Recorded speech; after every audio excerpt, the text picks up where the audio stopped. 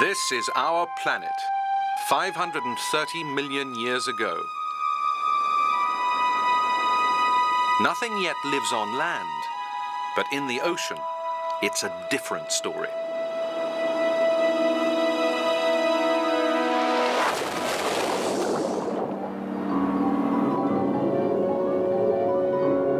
Life has already been evolving for millions of years at a slow and steady pace. The seas are full of simple, soft-bodied creatures, blindly drifting in the currents.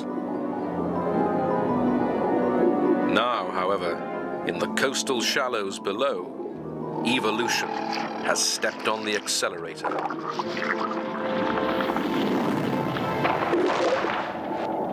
Predators have taken their first bite. This is Anomalocaris, Earth's first super predator.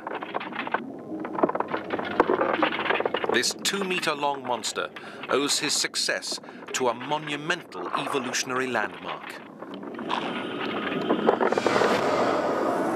Eyes.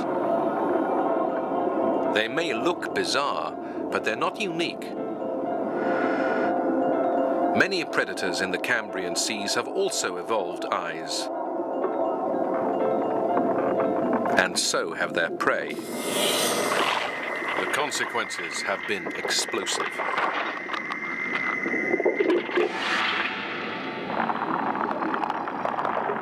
Being able to see and react to enemies has triggered an arms race between hunter and hunted.